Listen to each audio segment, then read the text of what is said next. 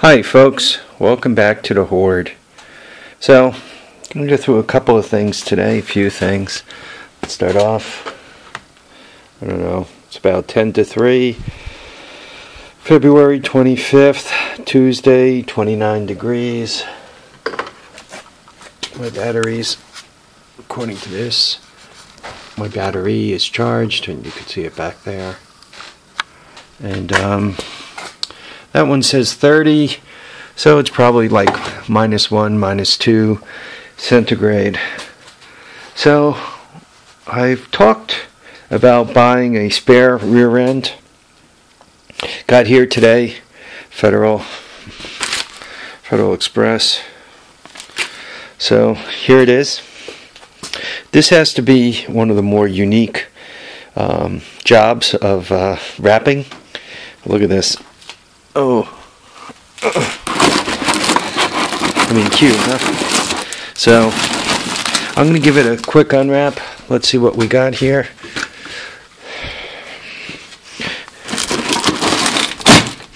The one-handed man unwrapping things. What could go wrong? One of the things I can tell instantly, those type of end plates are typically from older version rear ends, the ones with the extra metal plate on it. So that's the first thing I'm noticing.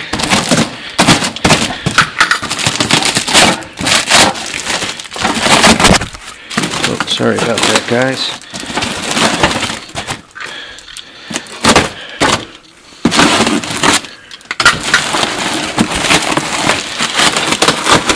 Secondly, not that I'm a CSI or anything, but this looks like crayon on the box. So he might have stole his kid's fort. Poor kid. Or he could have got the box out of the garbage. You know, maybe he lives in an apartment complex and he got it out of the garbage. Maybe he doesn't even have kids or anything. So this is. Second one is loose, so I am missing one of the bolts that go through. Not quite sure why he included these things in the center.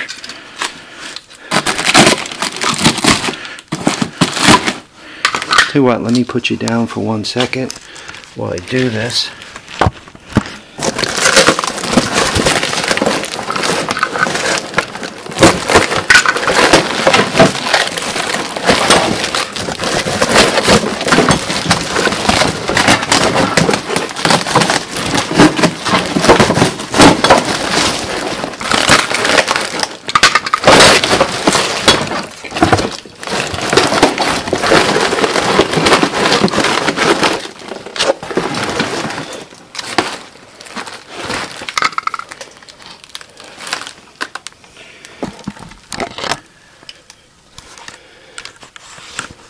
Okay, so here's what I'm looking at. First of all, the bearings any good? And they do seem to be good. Sprocket has a lot of wear on it. I mean, wow, Sprocket's got a lot of wear. But the bearings feel good, feel tight. Now I'm looking at the bolt holes. That one's good. That one's good. I don't know if you guys can see it, that upper one. Right toward the edge of the screen. Actually now it's about in the center of the screen. That one's good, and that one down there looks good. That's nice. I can't move the brakes, but if you look at the brake levers there, they were cut off. So actually, you know what? Even the brake feels pretty good.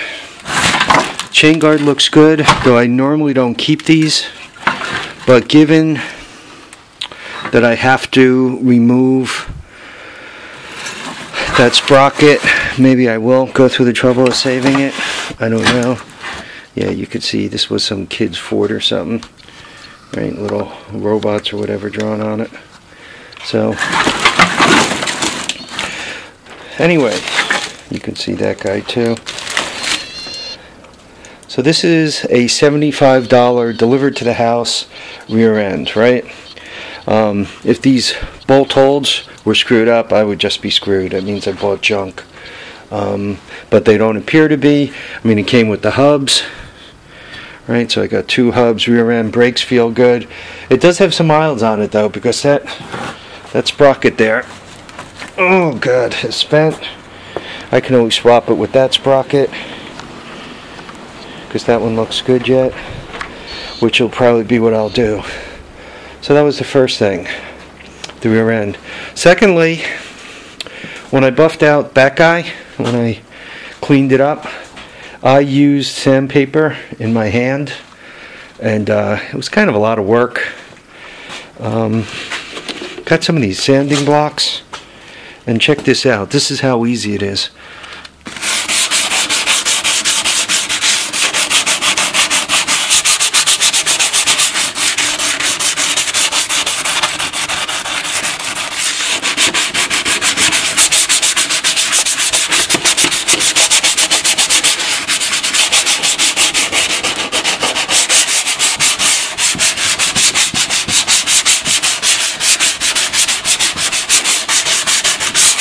So, as you can see, in no time at all, I could have this fender cleaned up. Right? I mean, you can see it's almost wiping away. So, these blocks are going to make life so much easier. They are known as mediums, manufactured in Korea,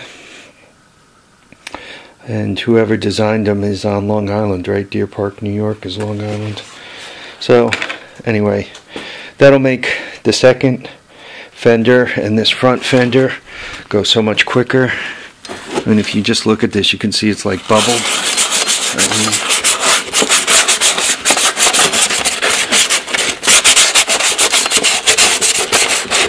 Look how easy that came off. And that's left-handed. So there you go. So these things are nice. They're called sanding sponges. They sell them a lot of places. They do have them at Harbor Freight, so they make life a tad easier. I had medium floating around, so that's what I ended up. That's what I'm using here. I'm guessing that fine would be better. I'd end up with less scratches. You can see I am scratching it a bit. I think I can buff most of those scratches out with steel wool. If not, what I'll do is I'll wet sand it with 600 and then go back to the steel wool. I kind of like the way, I don't know, maybe you can see it better with the way the light is today. The way that kind of has in the red plastic, you can kind of see some of the patina or discoloration, whatever you want to call it, but I think that kind of looks cool.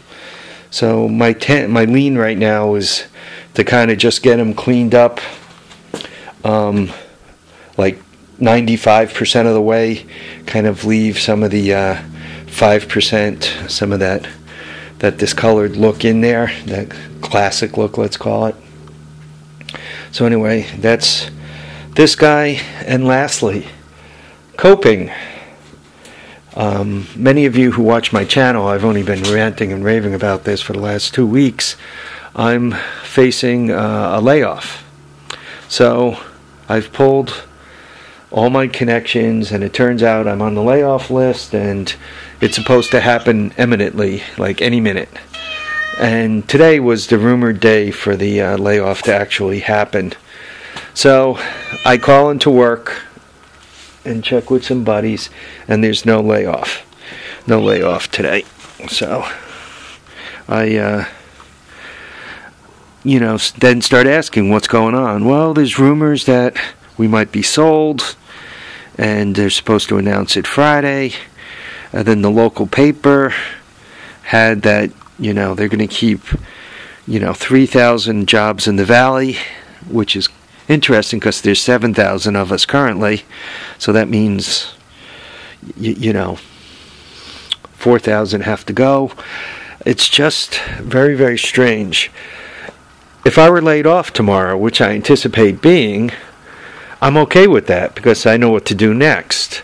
Depending on the severance plan, if they say, well, you're on call for 90 days, I'll wait my 90 days, I'll make YouTube videos, and when the 90 days is over, they hand me my severance check, whatever that is, and I go on with my life. I know how to handle that. If I'm being sold and I got to jump over the side with whatever pension I have because I don't want the new company to destroy my pension or take it away or whatever they could do with it. You know, I wish I knew that so that I can make the second set of arrangements.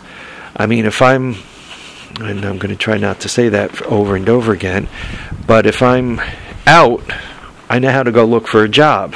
If I'm in, I know how to work my job. This partway in, partway out, if you are out, we don't know what the severance is going to be. That is driving me a little bit batty. I'm having a tough time planning. I'm one of those people who normally goes through life with a plan. And I don't mind changing my plan, tweaking my plan or anything. But this is kind of a major thing. You know, whether or not you have a job. That's kind of a major thing. And it's kind of one of those things you really got to plan around and make, you know, financial arrangements, you know, and everything else. So I am a little bit confused. Let's use the word confused. Yeah, I'm not quite sure what to do with all of this. Normally, people cope in different ways. One of my ways of coping is I like to know what's going on, even ahead of time, you know, kind of run the rumor mill, and there goes another one of those. And from that knowledge, one kind of feels like you have a little bit of control over your life. But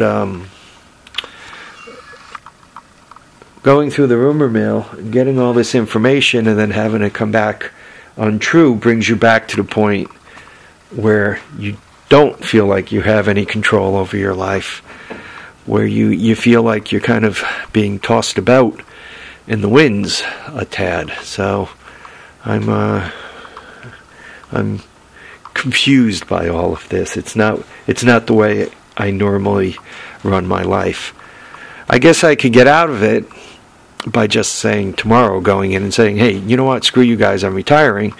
But retiring doesn't come with a severance plan, and the severance plan is kind of necessary to do some of the work the house needs. I'm ripe for a furnace, the pellet stove, the blower motor, both blowers actually are squealing, so it's time to replace the pellet stove. I got stuff I really got to do in the house, and my retirement won't quite carry me to do all those repairs without a little cash first. I guess what I'm saying, or what I'm scratching my head about, is I just don't know what my future is with this company.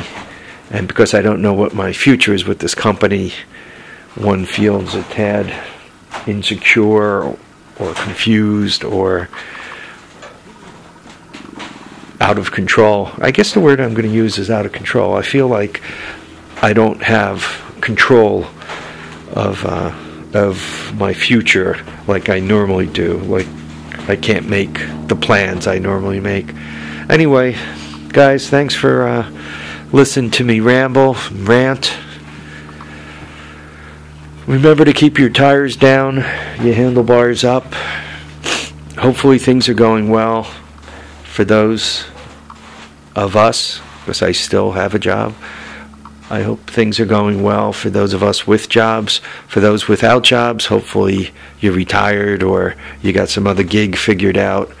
to pay the bills, and you're not in constant worry about that kind of stuff, because that doesn't make not working any fun. If you're not working but you're sweating about, feeding yourself and keeping the car and keeping the house, or keeping your apartment and keeping your kids and keeping all that stuff, it's not much fun to do without a job. The stress of not having a job, I think, is worse than the stress of going to a job every day and putting up with the bull you have to put up with at any job. Okay, remember, keep your tires down, your handlebars up, your tracks down, your feet down. Keep your head and your steering wheel up also. Remember to live, love, and have a great time. We'll catch you on the next episode of The Horde. And folks, thanks for listening to my ranting, musings, whatever you want to call them. Thanks for the subscriptions. Thanks for the comments. Thanks for watching. Thanks to Provost Motorsports for hanging on to that three-wheeler for me. I really appreciate that. Take care, folks.